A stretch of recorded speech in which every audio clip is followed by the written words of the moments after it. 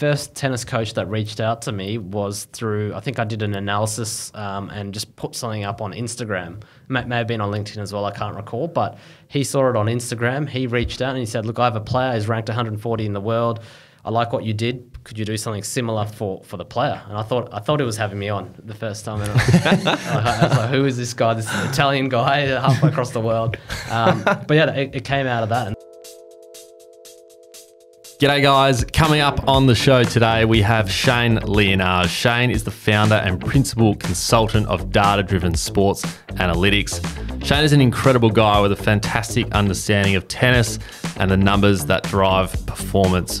Before he got into performance analytics, he was a business analyst at the federal and state government, then at Cricket Australia before starting his own analytics work in tennis that led him to work with the recent Australian Open champion, Aryna Sabalenka. Lots to look out for, including how he got into performance analytics, what he looks for during his analysis, and a deep dive in what you need to know about his field. Let's go. I started volunteering. It's all about who you know in sport. Am I going to be calling the last 10 seconds of the grand final? You can connect with the interviewer.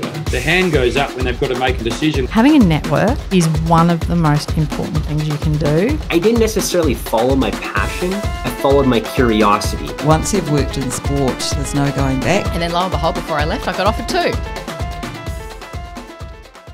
Hello and welcome to the Sports Grad Podcast, your bite-sized guide to enter the sports industry. I'm Ryan Walker. Joining me is the Pilgrim Reuben Williams. We are two mates who met at Cricket Australia, and each week we learn how people made it in the sports industry and then tease out their career decisions, work habits, skills, and all the things they do to make them great.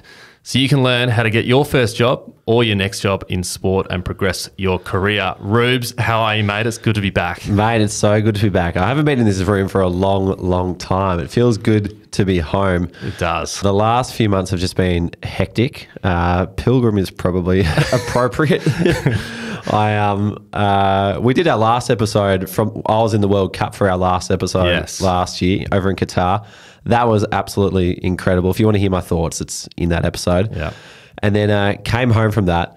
Christmas and New Year's wasn't terribly relaxing. And then on the 2nd of January, I jetted off to India for a 6-day wedding where when I arrived, the first thing they said to me is, tomorrow you're going to be a part of a choreographed dance on stage in front of 200 people. So you've got this afternoon to practice. Enjoyed the wedding for 6 days. Yep. And then had a bit of time in Goa before going to Mumbai, where connected with 3 universities who we do some work with, gave some presentations. And then as soon as I got back, it was straight up to Brisbane for another wedding and then back down the East Coast for our meetups in Brisbane, Sydney, Melbourne. And I'm pooped, but it's so now we're here. Now we're here. Yeah, it has been a little while. I must say, I've missed this room. It's great to be back in the studio. Doing the podcast like we did when you were in India, it wasn't as good. We love being in the studio together. But yeah, I must say, that is a genuine fear of mine. If I rocked up to a mate's wedding and was told within a day that you're going to be part of the dance crew, I'd probably melt. I'd be no good. Well, the only thing that gave me some comfort is that I'm never going to see any of these people again. Yeah. I was like one of 5 Australians going to an all Indian wedding. Yeah. It was in like the rural part of Kerala, so it's like proper third world, outback India. Yeah. Half of these people have never seen a Westerner before. Yeah. And so I was like, you know what, let's just go with it, see what happens, and come home. It's a good attitude to have. I'll never see these people again, so nothing matters. So I commend you for jumping on that. It was quite impressive watching that. But it is good to be back because wow, we've got a big year ahead. We've changed the podcast slightly. There's a couple of extra little segments sprinkled in now. You would have heard some new music at the start there. We thought we'd freshen up the podcast. It was fantastic. We loved Win the Day, our first initial podcast jingle at the start. But like all good things, the time comes to freshen them up. And we've done that. We've retired the intro. We've retired the intro. You can find that song, I'm sure, out there on the internet. But it's time to freshen up the pod, which is super exciting. Just plug it into all good royalty-free music stores. Yeah, you can see it on any sort of real cheap ad out there. We've started seeing it on TV out there sometimes, a few jingles. So obviously the budget for those ads are a little lower than they would have hoped, but that's okay. But we are back. We are very excited to be back. There are some exceptional guests in the pipeline this year. So strap in. It's going to be another great year of the Sports Grad podcast. So let's get cracking, mate. If you haven't already, follow us on LinkedIn. And if you want to connect with us and 500 others now in the Sports Grad community, become a member of that community. It's fantastic. We're on Discord. You can join hundreds of people in there and connect with them super easy. So what is happening in our community at the moment? Because it's going off. Oh, Ryan, plenty is happening at the moment. Most recently, we had our 3 meetups in Melbourne, Sydney, Brisbane. You can even go further back to Mumbai a couple of weeks ago where I was over there hosting 2 meetups, one on a Friday night, the next one on a Saturday morning. It was just back-to-back meetups. International meetups. Back-to-back international meetups, which was huge, yep. Our job count just ticked over 300 jobs. So our members have gone and grabbed over 300 jobs in the sports industry, which is absolutely phenomenal. One of our most recent superstars in the community, her name is Tanisha Rao, and she has just been talking about racing and motorsport ever since we met her. And during her time being a member, she reached out to Cricket Australia to volunteer at the Gabba Test match. Yes, I remember this. Just to get a bit of work experience, which then helped her with her next interview at T8 Race Engineering, where she got the job as a commercial coordinator, which she said this is like one of my top 2 dream workplaces. So she's over there working in the V8. So well done to you, Tanisha. Another one to call out, Daniel Morris, who got a job at the Sydney meetup, not the recent one, but the one back in November. He went up and chatted to Claire Stewart Hunter, one of our panelists. She is one of the senior executives at Gemba. And by having that relationship with Claire, he was able to hit it off straight away when he applied for an account manager role at Gemba. She was the interviewer. He's now got the job. So well done to you, Dan. And this one's just come in quite recently. Jack Dobson. And I'm going to read out the message that he's posted in the Wins channel as well. He says, this is Jack. Sports grad is truly magic. Legend. We love that. Yeah, Good we start. love that. Good little sell for us. Yep. Within a couple of days of becoming a member last month, I had received 2 phone calls about organising interviews. The first within a matter of hours of joining.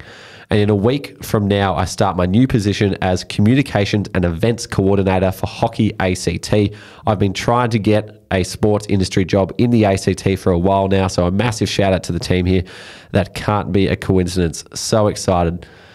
Well done to you, Legend. Jack. We love that. On you, Jackie D. Absolute legend. So if you have had a job recently and you're a member, chuck it in the Wins channel. We'd love to give you a shout out. But we've also got another new announcement. We have just opened a brand new job board last week.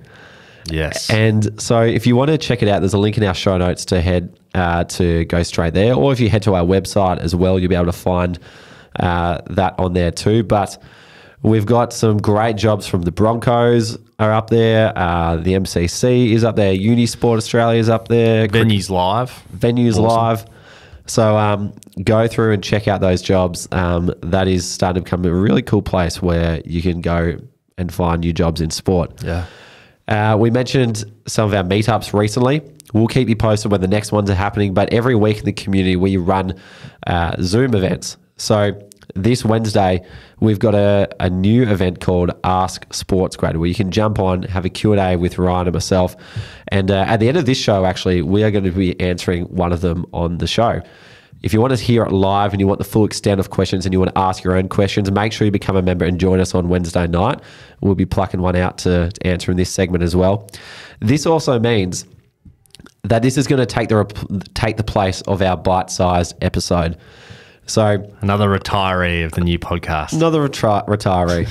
So the bite-sized tips, a lot of that information and advice is going to come out in the Q&As. So if you want that short, sharp information and specific to you now, like we were just kind of, pulling bits of information out here and there. But if you want it specific to you, then join Ask Sports Grad next Wednesday.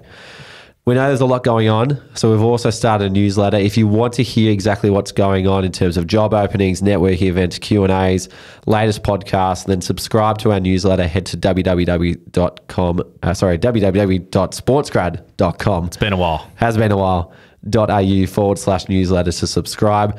There's also a link in our show notes to join there. So lots happening. Get on the newsletter. That'll keep you up to date. I might say as well, when you become a member now, you're part of our new talent pool as well. So part of this new job board is that organisations can post their jobs, but also with a click of a button, access our members who are looking for jobs at the moment. So if you want to be front and centre, if you want the biggest organisations to be able to see you and what you've done in your career and why they should hire you, become a member because you can be part of that talent pool as well. It is just announcements galore today. Yeah, I feel like we just announced like 15 things in one go. Yeah, but new year, a lot of new stuff. New year, we have to get it off our chest now. Yep. So then we just stick to podcasting. But there is a lot happening. So get involved and we're excited. So it's going to be a good year. Alrighty, let's grab a pen. Enjoy this chat with Shane Liyanage. Before we jump into the episode, we've got a quick message from our good friends at Deakin University. Deakin has been a huge supporter of SportsGrad since day one. If you're currently studying or you've just finished studying, having a postgrad qualification in sports management on your resume can give you a huge leg up over other potential candidates applying for that same role. So if you want to pump up your resume and get specialised knowledge in sports behaviour, law, marketing, ethics, finance, governance and strategy, take a look at Deakin's postgrad qualifications. Their Master of Business in Sports Management is not one of, but the best one in Australia, ranked at number 1. So add a postgrad to your resume, and that's our tip for the episode. Shane, welcome to the SportsGrad podcast. No, thanks for having me on, boys.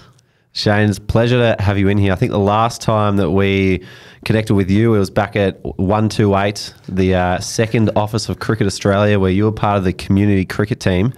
Now you are a Grand Slam winning analyst. What's it like? Are you jumping in the Yarra River? How have you been celebrating the last week? I was born and raised in Melbourne. I know very well not to jump in the Yarra. But yeah, look, it's been, I guess, a whirlwind since our time at community cricket.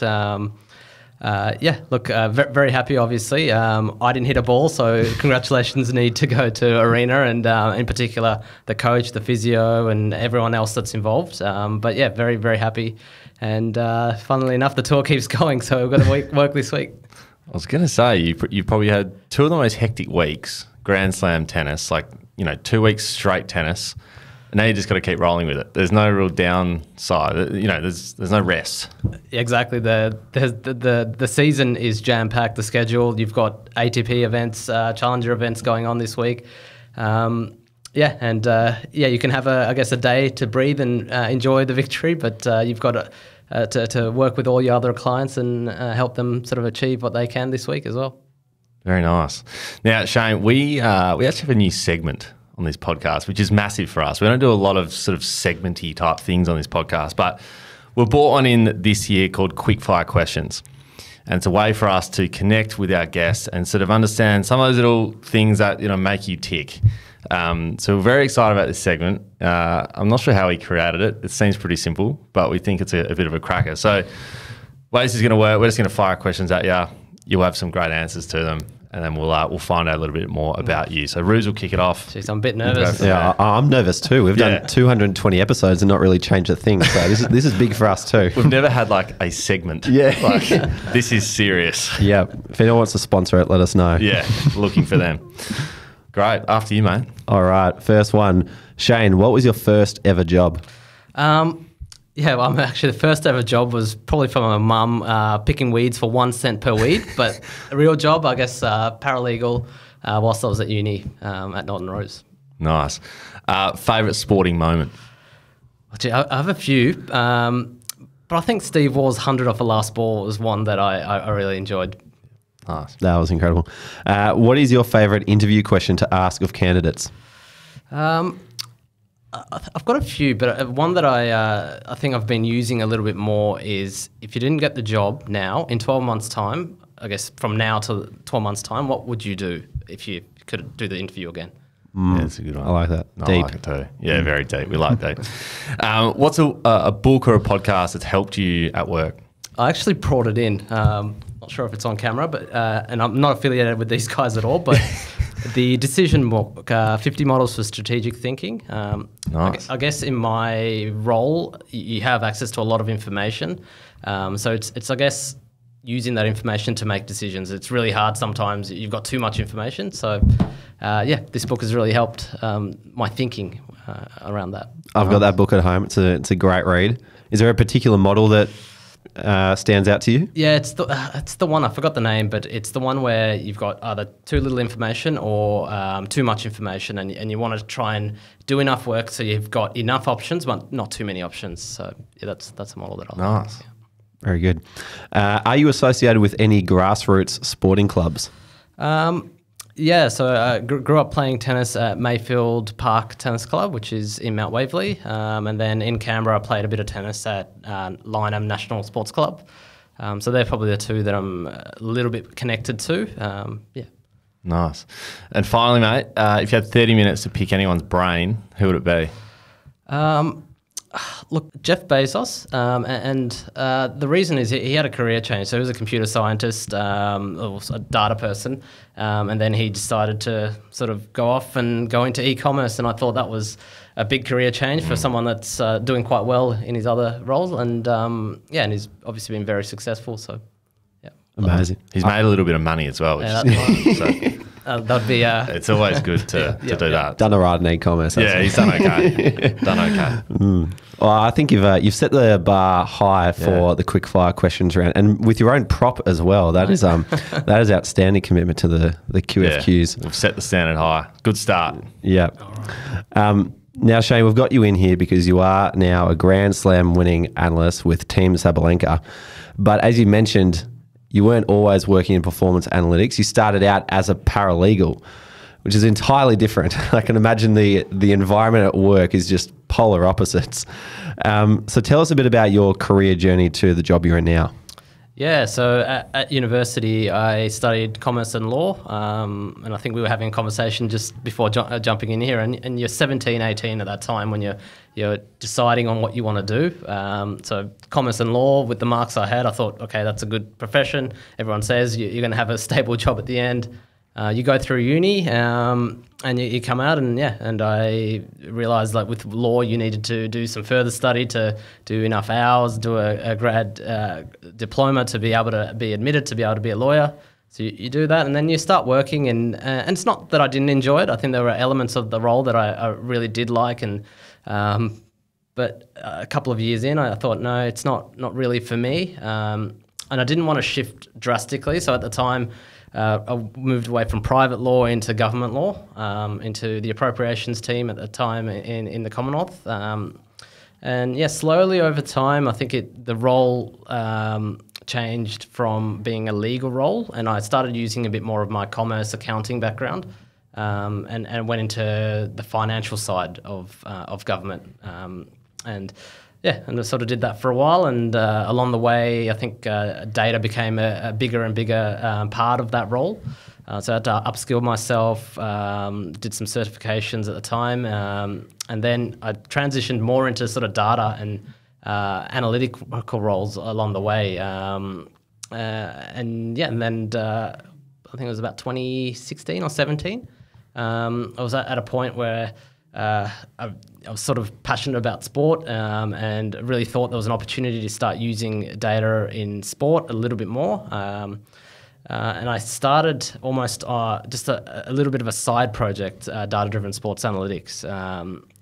Went out with a couple of mates that were coaches to regional tournaments and helped them sort of collect data from there, and then give them some insight from the matches of their students. And then that's how it started. At the same time, I think a role at Cricket Australia came up, and I thought, okay, it's a bit of a risk. It's a bit of a career. Some would say going backwards a little bit in your career, but I thought, no, I had to get some credibility. I needed to work in an organisation that's reputed. So I went into Cricket Australia and sort of did that at the same time as my data-driven sports analytics side project. And I think COVID hit. And when COVID hit, I think I had some clarity on what I really wanted to do. And as much as I enjoyed the role at cricket, I thought I need to go all in with data-driven sports analytics. And at the time, I had some good clients that committed to me for a longer period of time. So yeah, it just gave me that was a catalyst, I guess, for me to go all in. Nice. Amazing. Yeah. It's good to meet another COVID baby. Nice. And what are you trying to achieve at the moment through your business? Is it sort of try and just keep sort of gathering contracts and players and whatnot, or sort of is there something else that you're trying to achieve through it? Yeah, so I think I guess our main goal is to try and help and educate not just the players, the coaches in the teams on how they can improve the performance of the athlete using this sort of data, and that's data from matches, so using things like Hawkeye data, but using GPS trackers and so to optimize their training as well as their match performance. So that's I guess our goal, what we want to do, and yeah, for us in the organisation, we want to do that with as many players as we can, talk to federations and help federations also improve the analytical sort of programs that they have. So do you have like your own sort of specific system that you will use to analyse a match or a training, and are you trying to replicate that in other analysts underneath you to work with more clients? So it's like this is the, Shane's way of analysing data. Yeah, a little bit. So we've built some, I would say, systems based on various data sources, and they'll spit out reports, dashboards that the analyst can use. I still think there's an element of, I'll interpret something a certain way, and I'm not necessarily right. So it does take whoever's in my team, I encourage them to, if they see a pattern and they go, look, to open up the backhand, you need to go via the forehand on this occasion. And I might see it differently, but I'll still encourage them, as long as they're using the data and it's based in fact, I'm okay with them interpreting it a different way. Of course, we've got the systems to hopefully give you enough information to be able to make those decisions. And like, what are some of the key stats in tennis that you're looking for? Yeah, so I guess the court position, where players are making contact with the ball. A bit of my research actually, and I'll plug the Masters of Sports Analytics program, but the final research piece that I did there was shot sequences to look at what shot sequences are better for certain types of players. For me, it's probably one of the more critical bits of information that a player knows which shot to hit from which court position and against which opponent type. So a certain combination from inside the baseline on the ad side might be great against Novak Djokovic, but might be a really poor sort of decision against Rafael Nadal. So to be able to use data, so you use things like spin, speed, where the opponent's standing at the time that you're making contact. So that sort of information to be, So I think that's probably one of the more important bits of information. And when you say combination, do you mean like if I receive it wide on the back end side, it's best for me to go down the line, cross court or something like that? Yeah, the combination. So when I talk about sequences, I'm usually talking about two shots in a row. So it could be forehand cross, forehand line. So I'm always encouraging my teams to think a shot ahead. What's the shot you want next? And if you can execute those two shots, in tennis, rallies are generally under 5 or 6 shots. Like the majority of them are under that. So if you can get 2 shots in a row that you want, on your own terms, we expect you to finish the point. Yeah. You're like creating the game that they're playing. Like when I watch tennis, by no means am I thinking they're literally trying to strategize the exact point they're going to put the ball. It's kind of like, well, the way we see it is like they're just reacting to where the ball goes and they'll hit, the easiest way they can get it back over. But it sounds like you're literally creating a game plan for them essentially, and the coach just kind of helps with the skill side of things. Yeah, absolutely. And I think some players are reactive. No matter how much of this you pump in and training, that they're going to be on instinct. And to an extent what we're doing as well. So with Aryna, for instance, the last 3 years we've practice patterns that are good for her, but on match day, she's probably not thinking, I need to hit this combination, that combination. It's just instinctive because we've done it so many times. So she's like, the ball's here, she'll play that and she'll play that. She's not even thinking, but she's playing the right pattern because I guess we've practiced that and it's something, the coach bought into and. How, What is that relationship like with the coach? Is that sometimes a bit of a tension point? Because I'd imagine, you might have different ideas about what they need to do. And are there any sort of examples about how you've navigated that tension? Yeah, I think we're different, and I guess I can't speak for all sort of arrangements, but most arrangements, I think the coach is bringing you in because you're bringing in a different set of eyes. Yeah, they're not bringing in another coach. So I think they respect that I'm going to look at the game differently and I'm going to bring different things. For me, one of the big things is I play to the team. So I guess the coach probably has the vision for the team, and my role is to play a role within that vision. So I'd say 99% of the communications, particularly Aryna's team, is with the coach.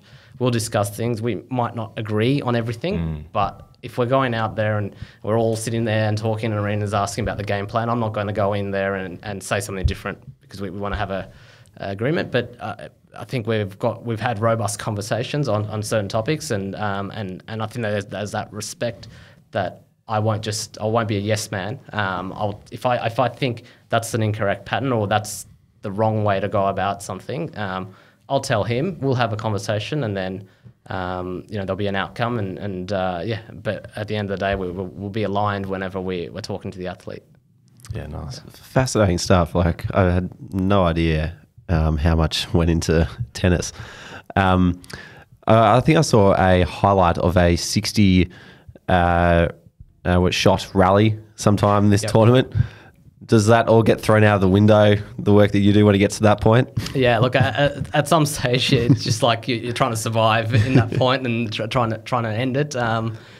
Look, I think, and I'm probably going to get a black mark with my data brethren here, but, at some point, data doesn't, like, you can't, data plays a little role in certain things, but it's not everything. So, yes, when you get it to a 60-shot rally, you're both probably very tired and trying to end the point, so you're not thinking clearly. So it's certainly something in my data set. When I see that, I probably exclude looking at it because it's such an outlier. So, what if you had a day of work on your terms? What would the perfect day look like in your world? Probably haven't had a good think about that. It would be. We know who the opponent is early enough, and I say that because often I'm based in Melbourne, the players playing somewhere on the other side of the world, and the websites are not updated very quickly. Players are not the most attentive to knowing who they're playing in the draw, so there's usually a big struggle to find out who they're playing.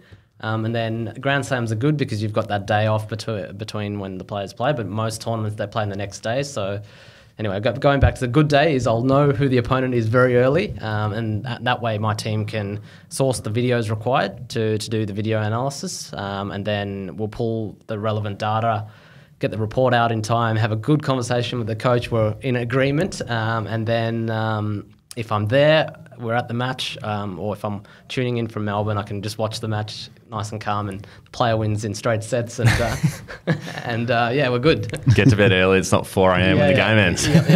Don't have to take a tough call with the coach, and that's a good day. How much do you look at like opposition vision and data? And so I'm guessing, like, if you're waiting to receive information about who they're playing and who's coming up, are you staying up all hours of the night to get this ready for the next day? Yeah, the first thing I mentioned, I have a small team now, so it's not necessarily me doing all of that all the time. But I guess our analysis probably falls into 3 buckets. So when you're in a tournament, your focus is primarily on the opponent. When you're leading up to the tournament, the focus is a little bit more on your player and what they need to do to win the tournament. And then you go into pre-season, the focus is 100% on the player. But in tournament, we look at the draw and we'll look at a round ahead. So we know who they're playing next round, and then we're ready for either opponent in the next round. So we'll have the video sourced by that point. And then it's just a matter of, once we know who it is, our team to pull the data from the various dashboards. We've got a coach that also provides coaching context, so they'll have a bit of a look at the vision and provide some narrative around the opponent. But that's how we do it. We try and be as prepared as we can a round ahead. And when you're looking at the opponent, what sort of stuff are you looking for? Yeah, I think someone coined this term, and I can't remember. Like it's an 80-20 sort of look at. So 80% you're still looking at your player's strengths. So if your player has a big forehand, big serve, that's you're still centering your game plans around that. And then you look at the opponent and you're like, okay, right, they've also got a big forehand. So how do we use our forehand but prevent them using their forehand? So your player's strengths, but you marry it up to your opponent's weaknesses as well. Wow. Do you share with your players, like, you know, when they enter a tiebreak, I feel like that is quite strategic because there's a certain number of serves. It's not like a regular game. Do you sort of share with them some of the like percentage shots, for instance, so that, you know, when they're in that super pressure cooker situation, they can go to those percentages? Yeah, absolutely. So the serve's probably one of the big things that we look at and what we can influence. So we look at not just tie breaks, pressure points. Yep. So when the opponent steps up on a break point, what are their preferences? What are the patterns that they really want to play? Yep. That's something we definitely look at. This Australian Open, so part of my other role, I'm working at Tennis Australia, and we developed a live a tablet that goes to the coaches with data, and one of the views is that serve view. So the coaches could, and because there's on-court coaching now, they could communicate that. And I was in the box with a few players where we were like, okay, it's the ad side, it's a break point. They've gone 80% here. Just cover that. If they ace you the other way, fine.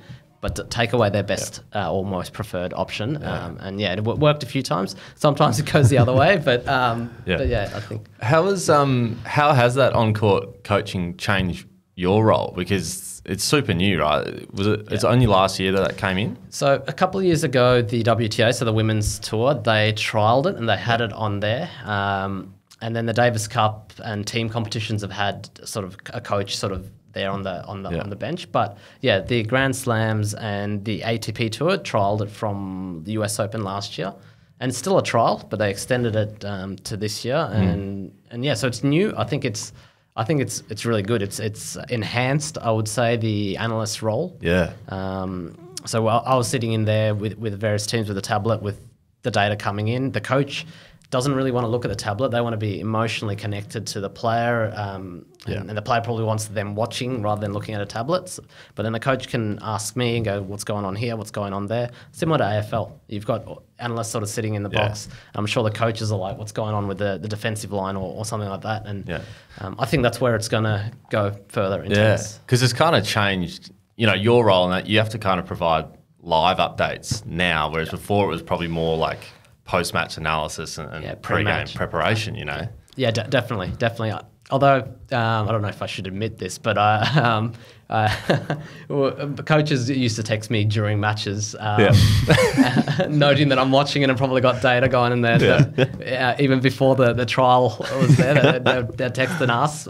It's just, I think it's just brought something that was happening on tennis anyway. There was on-court coaching happening. Now that it's allowed, it's great to have data in there, and I think it'll only grow over time. Yeah. So are you like watching tennis matches going, I know what's going to happen here. I've seen all the data. They're going to go wide. There it is. I told you. To be honest, I don't enjoy watching tennis anymore, but it's never like that. I think, you can have a good idea of what's going to happen next, but the really good players, they can change up a pattern. And I always say that when we go out and we give a scouting report, great, this is how it's based on historical data and what we think they're going to do. But if what you're doing is working really well, expect the really good opponents to go, okay, they're doing this, we need to change it. So you need to have a game plan A, B, C. Yeah. So with your analytics point of view, I just want to ask about your perspective on Novak Djokovic and why you think he's amazing. Yeah, I mean, he's probably the hardest player to break down because going back 7-8 years, on the forehand side, there was a weakness. There was definitely a weakness, and if I was doing this role 7-8 years ago, we would have tried to play most of the game there. He's actually improved that side significantly. I think he's got the greatest backhand of all time. It's you go there and you play 3 balls in a row there, you've lost the point. Like it's just, and then he's improved his serve. I just think he's technically the hardest player to break down, and then he's unbelievable in terms of his movement. He's sliding, like he times his slide onto his shots better than anyone in the game before him. So yeah, on a hard court. And probably getting technical here in night conditions when it's cooler, the ball's a bit slower. It's just perfect for him. And really the only place where I think someone better than him is Nadal on clay. Other than that, I think on any other surface, Novak is the greatest. Yep. Fascinating. Yeah. Your role sounds very glamorous. You watch a lot of tennis. You're hanging out with superstars of the game. Talk to us about some of the not so sexy parts of performance analytics. Yeah, I mean, there's, and this is probably the same for most data roles, there's data cleaning. So the data that we get in from Hawkeye or the data that we even manually tag, usually there's some errors in there. So you've got to clean that up. So that's not very glamorous. Does that literally mean like going into an Excel cell and changing the number? Yeah, so we would do it using Python, but we'd look for errors. I mean, we've got some tools that we've set up to look at things that look wrong, and it'll flag, give us almost a traffic light system going, you better check this data, it doesn't look quite right. So we do have some things, but sometimes it is a matter of just going into the source sheet and going, that doesn't look right.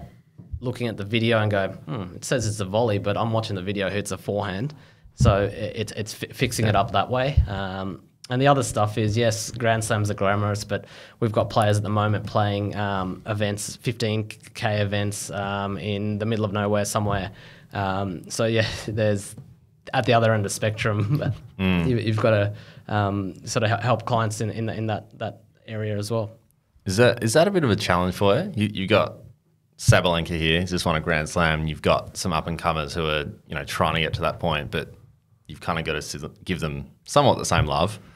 Yeah. I mean, 100%, and I think my team does pride itself. Like we had 2 players going through qualifications and getting into main draw, and that was, and I say it honestly as well. That gave me as much joy really, because they're just set up. And I can't remember what the round 1 prize money was, 100,000 or 90,000, but that's just set them up to be able to invest in stuff like what we're doing, but also travel with a coach, which they wouldn't have done otherwise. Yeah. But yeah, we obviously, the Sabalenkas pay for a premium package. Some of those players pay for a much more sort of standard or baseline sort of package. So we'll provide the service to that package, but I'd like to think we have the same passion to help them as much as the Sabalenkas of the world. Yeah. Just not every tournament has got a Canadian club tent to go hang out afterwards. Yep. That's what we were thinking. Yeah. That's the only downside. Yeah, cool. Let's talk about habits at work, because of all the people I've met in sport, it's the analytics folk who tend to be the most savvy, the most productive, the most organised. So I'm interested to hear, what are some of your work habits, Shane? Jeez, I'd never heard this before. Just an observation of mine. Sorry, go back to the question. Work habits. What are the things that you do daily that help you be productive and work well? Yeah, I actually like start maybe the night before. I like to have a list of, I guess, what I want to tackle the next day. And I guess with my role, when I wake up, things could have changed significantly. So I'll revisit that list and then prioritize and then sort of go from there. And I think that's helped because sometimes there's chaos, particularly at a start of a tournament. You've got 12 players. Then you've got some data issues coming from Hawkeye. You've got data issues on your own systems, and then you're like, where do I go first? If I've done a little bit of that thinking the night before and done some of that thinking on the morning, then I can at least go in with a bit of clarity. And I think that's something that I've done in previous roles as well. That's helped me. I think that when I've done it, the day's been a lot better than when I haven't done it. Yeah. Is there a page in the decision book on prioritization and what things should be done first? I think there's the model in there. I can't remember. It's been a while since. I reckon I actually might have. I'm answering my own question here. I might have it earmarked in the book I have, but it's like the urgent and important graphs. Like what is urgent and important? What is not urgent, not important? What's not urgent but important. It's like that Q2 that you want to be spending most of your time exactly. in. Exactly. Yeah. Should have done a live reading. Yeah. We are this Mikhail Krogas and Roman Schafler. They need to be show the camera. We'll put it right up there so those watching can have a look. We've got the camera working now. The decision book. Yep. All right. I think these two need to be paying us some royalties. Yeah, they do. They do. We'll get in touch with their team, and they'll be listening anyway. So we'll get in touch. Back to your sort of role specifically. Is it, from an outside, we might think it's a lot around Excel functions and knowing that to a T, and they're very hard to figure out from someone who isn't very analytical. But is that kind of the biggest chunk of it, knowing that side of things, or is there more to being an analyst as well? Yeah, I think there's, with the analysis side, the coding's necessary. So Python, to be able to, so there's a lot of different data sources, and I apologize if I get sort of technical, but there's JSON files, which are sort of Java files, and you need to write code to be able to turn that into like a CSV that goes into one of our other systems. So the coding is really important. Then the data visualization side. So yes, you've got all this data, but you need to be able to present it so a non-technical audience can look at it and go, I know what's going on here. Yeah. And then I think the soft skills are probably something that I've had to learn a lot, just the communication, knowing when to communicate something, when to hold back, or that sort of timing. And then, that understand who your audience is. So like the Sabalenka team, the coach is very different to, I work with Ons Jabeur. The coach is very different life experiences, different ways that they approach the world. Just how I communicate to them is different to Sabalenka's, different to when I work with Tennis Australia. So yeah, that's the soft skills. I think for any analyst listening or data scientist listening, work on the soft skills, work on presenting the work you're doing, because if you don't do that, you probably devalue what you've done. Is communication covered in that book too? It's probably all in here, mate. Everything's in there. Yeah. There's a big theme on this book today. Yeah. Definitely put it in the show notes. Well, that's why I love analysts, because they're so logical about things. Everything has probably already been thought of. Let's just follow the framework. Yeah. Brilliant. Awesome. And you mentioned a couple of things you're working, like coding, Python. What are some of the tools and platforms that you're playing around with? Yeah, so Python's probably the main one that we're using for the coding side. Used a little bit of R in the past as well, and I like to think they're probably interchangeable, but I know speaking to a lot of analysts, they'll be either way. And then for visualization, you can do the visualization in Python or R, but I've worked with Tableau and Power BI. So cricket, we use Power BI, Cricket Australia, that is, and then on the private side, been using a little bit more of Tableau, but that visualization, those tools, and then they're probably the main ones. But then there's other ones. So like for video editing, we use Dartfish or Sissa, which is a tool basically that can cut up the tennis video and you can draw and show forehand errors, backhand errors, which is a great communication tool when you show a coach and go, okay, this is where the contact point should have been, this is where they hit it. So tools like that, I think. And then it's expanding. There's the VR space is growing, so we're talking with a couple of companies where basically athletes wearing VR goggles and you can show them patterns of play that we think are going to work, and they can almost sort of see that without actually being on the court. Wow, hey. So that the Dartfish, is that the sort of platform where you'd show like maps of the court and heat of where all balls are going, that sort of thing? It's actually a video editing software, and it's so our coders will get the raw video, and then they will load it into Dartfish, and on Dartfish they will go in and tag a point, annotate a point, and say that was a forehand mistake. And then we'll do that for the whole match, and then the coach who watch it later on can just get the video and they can go, okay, I just want to see all forehand mistakes, and they press forehand mistakes, and they'll just see the video of just the forehand mistakes. But Dartfish allows you to do other things like draw on the actual video, and you can pause frame and draw and say, okay, that's where you should have been, or so it's a video editing tool. Yeah. I know, like we get asked a lot, how do you get into performance analytics? And we encourage people to get out there and just find some things to analyze. But I'm wondering if there's platforms like Dartfish and the other ones you mentioned, are these free things that you can download and play around with in your own time?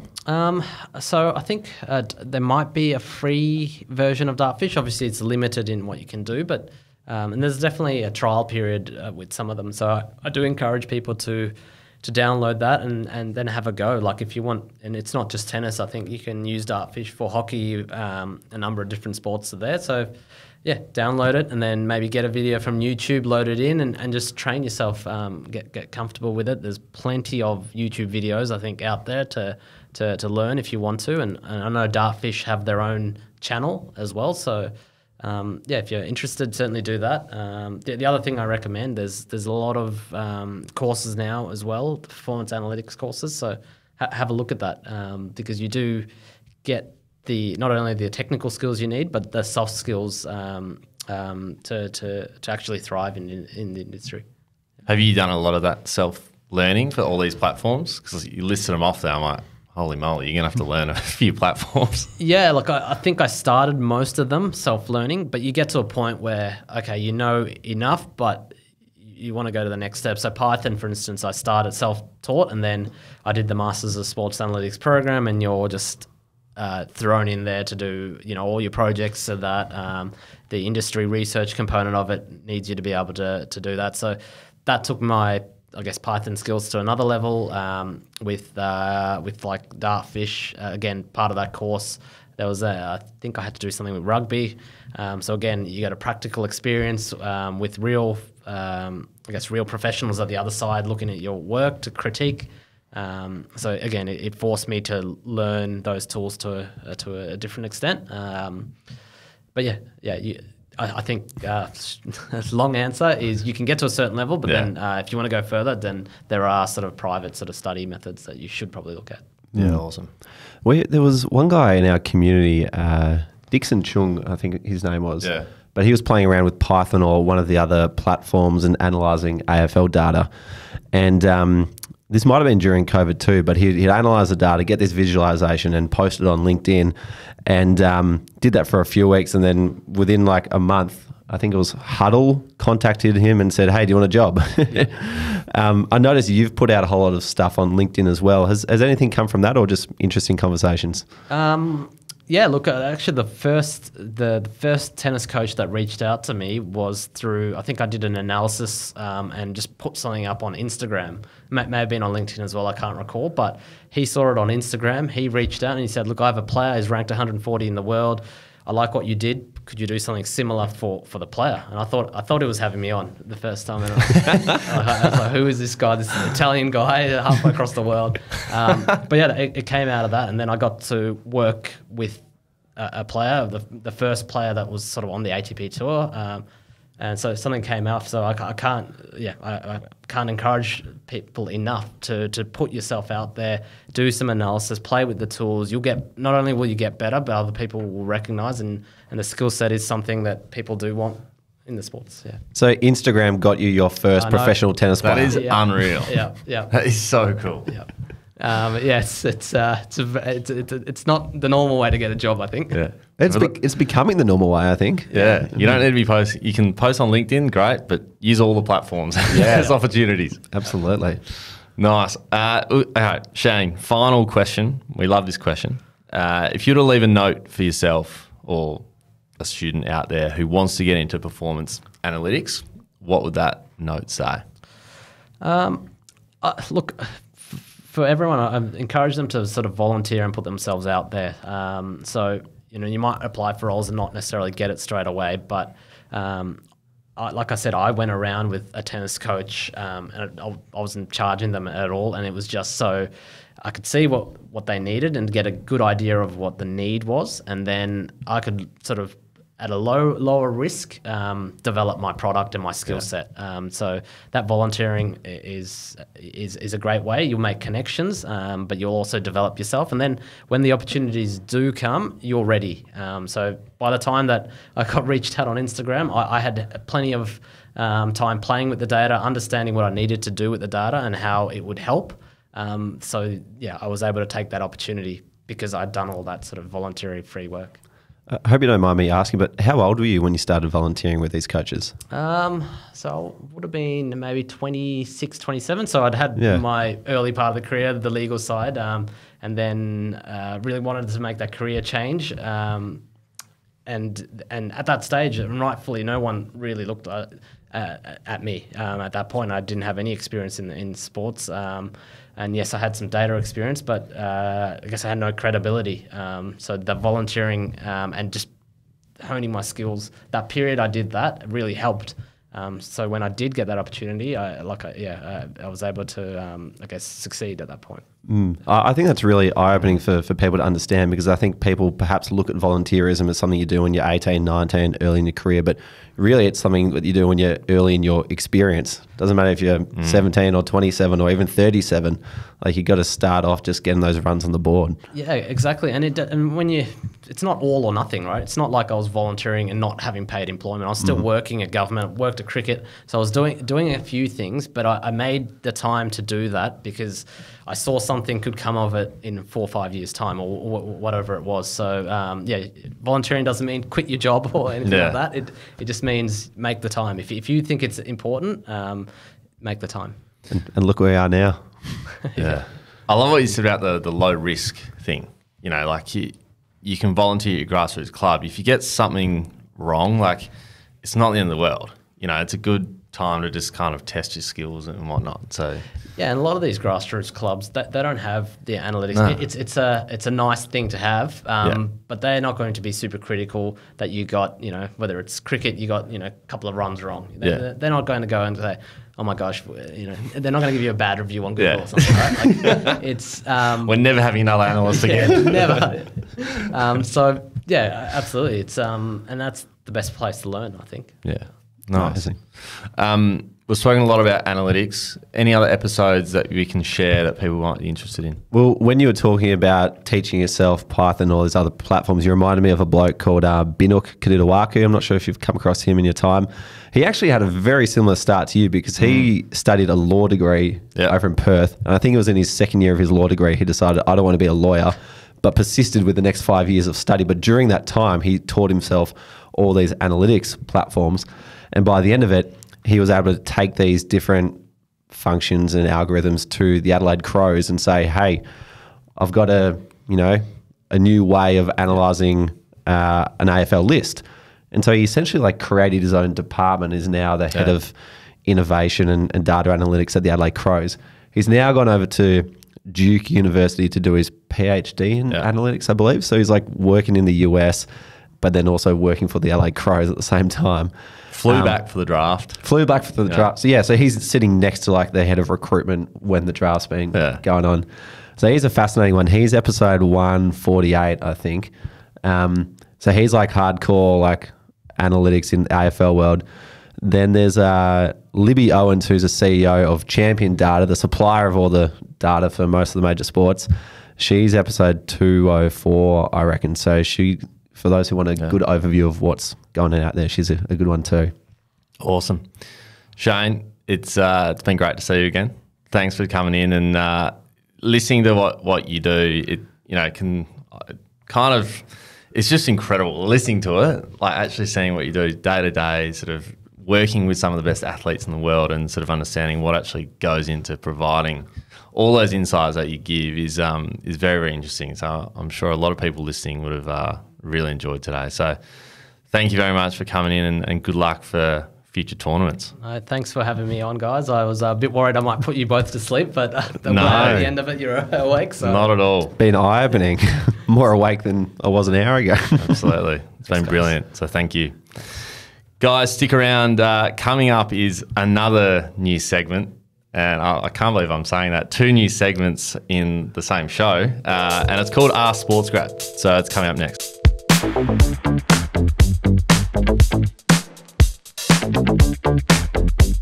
It's time now for our newest segment of the Sports Grad podcast, and that is Ask Sports Grad, where every week we answer a question from our community.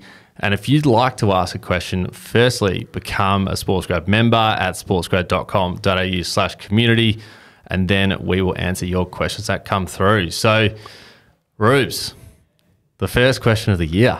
Massively exciting, this one. I love new segments. It's Me good fun. too. Yeah. Feels fresh. So this one came from one of our members at the Sports Grade meetup a couple of Fridays ago now. And this is a question that goes, so I'm looking to transition from a community development role to a communications role. How should I go about making that career change? Great question. I think kind of reminds me of a lot of people who kind of start their career in a field that they think is right for them. It probably might have been the first opportunity that came for them to get the foot in the door. Yeah. Then they realise it's not quite all that it seemed, and they want to start to making a change. But sometimes you can feel like you're locked into one pocket of the sports industry for the rest of your life. Well, that's not the case at all. You can bounce around. However, it is harder to transition sideways if you do not have experience in another space. So for this person, you've got someone who's got a whole heap of experience in community, not so much in communication, but wants to make that jump across to communications. Now, one way to make that jump is to find time after hours on the weekend or somewhere else within your job, if you can, get your job done and then have a pocket of time where you do something different, is to start what I call a DIY internship. Now, this is something that you do purely for the skills or the networks that it gives you, as opposed for the monetary return. And these things are great because they come from you. It's got to be your idea. You've got to drive it. And so by taking it on, straight away you indicate you're the kind of person who has got initiative. If you're going to start a project, then that's great, because everyone needs projects started in no matter what pocket you're doing. So I would think of what is your type of DIY internship that you can start. If we're looking at communications, and you might want to get into writing press releases, that sort of thing, then find a way that you can either shadow the communications department in your current workplace, or perhaps take on the role somewhere else. So, for example, like the Aussie Rules football season is coming up in Australia at the moment. There's a whole lot of grassroots clubs that are just about to finish pre-season and start playing the regular season. One of the things that you could start doing for them is treat them like a professional team and pretend you're the comms manager. Now, obviously, you've got to go and get this opportunity. So you might say something to them along the lines of, hey, I'm looking to make a career change into communications. I'm learning all about what's involved in the different skills. I'm writing a lot. I'm trying to build up my writing, all that sort of thing. However, I would love a project to be able to practice on. I see that no one is doing this sort of stuff for you at the moment. Do you mind if I take the opportunity to write match reports or write a press release, try and get in the local paper, that sort of thing? And then say you go through the full season of doing that. Now you can go, now when an opportunity comes up for a communications job in the future, and they ask you, well, when have you done this before? You can say to them, well, I knew this might be a problem for me because I've never had experience in this space before. However, to try and get that, what I've tried to do is learn about that space and apply it in a grassroots football club to make heroes of these people and make the lives of grassroots volunteers easier. And I think that in itself just speaks volumes of the kind of person who you are, that you're willing to go out and learn a new skill, find ways to be better at it on your own, and then put it to practice and learn and adapt. Because once you get to that new job, they're going to be like, wow, if this person's on like a learning trajectory that's going sharp upwards, like we want them in our team. So that's how I would go about it. Create a DIY internship that allows you to get the skills and networks that will help you down the track. Yeah, I love it. It comes down to being curious, right? If you're interested in something, find a way to learn about it. Meet some people who do it. You know, I like exactly what you said there. Go and put yourself out there and learn yourself. You know, I guarantee if you went to a grassroots club and said, hey, I want to do this, I will help you do it. You don't need to do anything. All you need to give me is access to the website so I can post it. But I guarantee they won't say no. Brings publicity to their club as well. So I think with this, you also have to take a pretty long-term view at it too. Yeah. Like you can't just decide you're going to make a career change into something brand new and expect it to happen next week or even next month. Yeah. Like you got to think, all right, 6 months, 12 months down the track. One of our members, his name's Jai Lawther, He is working in defence at the moment. He's an analyst for the Defence Force, wants to move into sport. When I first met him in July 2022, he said, I want to make us transition into sport in January 2024. So he's thinking 18 months in advance. He's like, I want to become a member so that over the next 18 months, I can start to learn more, start to connect the right people, and then get ready to make this transition. Yeah. So you got to be like Jai a bit and start to have some long-term thinking. Yeah. It's like a full portfolio view. Yeah. It's not like, I wrote 2 articles for my club and hire me now. Yeah. Got a stack of them. Yeah, exactly right. Yeah. I will say, if you do go down the grassroots sport avenue, be strategic about which club you pick. Yeah. Because the contacts at every club are not made equal. Like some of them, as you will know, will connect you to Gil McLaughlin. Others, won't have as big a networks. Yeah. So, think strategically, maybe put some feelers out and find out where's a really good club to get involved at. Brilliant. Well, I like that segment. It's fantastic. If you'd like to ask a question or ask our friends in sport a question, sign up to become a Sports Grad member. Each week we jump on a Q&A, as Ruse mentioned before, where it's an open floor for you to ask us or industry professionals any of your questions. So this Wednesday we've got a live Ask Sports Grad event. That's just one of many events you get access to as being part of a member. And all these Q&As are recorded. So when you join, you get immediate access to over 50 hours of exclusive content, which is essentially like Netflix for the sports industry, which is pretty cool. But anyway, let's wrap it up. Find us on LinkedIn, plus give us some love with a rating if you enjoy the show. Subscribe on Apple or follow on Spotify. Thanks for listening. We'll see you next time.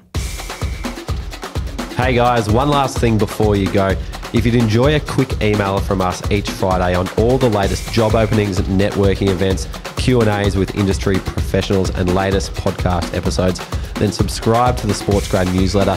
Head to our website www.sportsgrad.com.au/newsletter to subscribe. There's also a link in our show notes to join.